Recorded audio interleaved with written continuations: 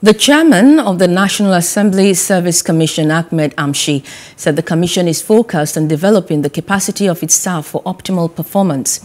He stated this in Abuja at the opening of a 3-day capacity building for staff of the House of Representatives with the theme Enhancing Capacity for Legislative Services. The chairman noted that capacity building for staff cannot be overemphasized and promised to continue to develop the staff through continuous training.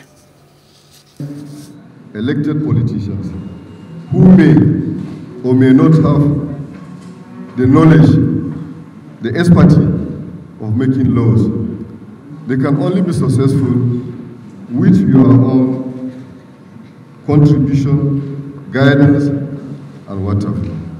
So the need for giving you the necessary required training to help in drafting laws that are going to be effective for good governance is very, very necessary. The National Assembly Service Commission would at all times give their support in the issue of training our staff to develop their capacity. Of the House for their cooperation and support towards sustaining this capacity program.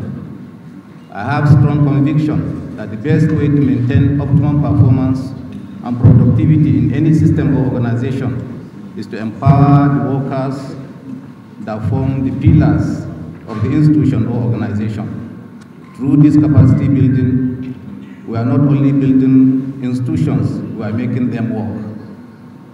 I recognize and salute the consultants who have assembled eminent and very sound resource persons ready to deliver their lectures, share their experiences, and interact with the staff.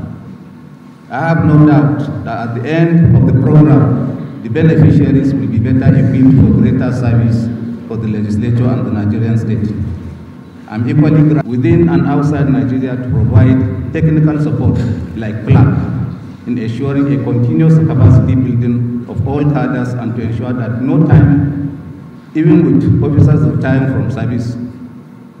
should we have dearth of competent officers in the system. Talking about continuous capacity building reminds me of the need to appreciate Dr. Clement Umwambo and his team in the Policy and Legal Advocacy Center, PLAN, who have been consistent in supporting capacity building in Nigerian legislators, especially the National Assembly, since our return to democracy.